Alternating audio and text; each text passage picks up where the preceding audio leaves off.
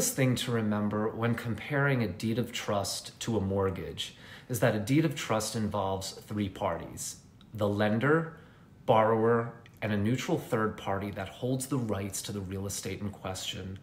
And a mortgage only involves two parties, the lender and the borrower.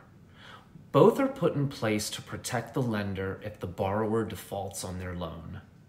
Lenders will typically prefer a deed of trust to a mortgage because if a borrower defaults, it's much simpler to foreclose on a property since the judicial process is not needed. Unfortunately, as the borrower, the decision on which to use is not up to you. This is determined on state level.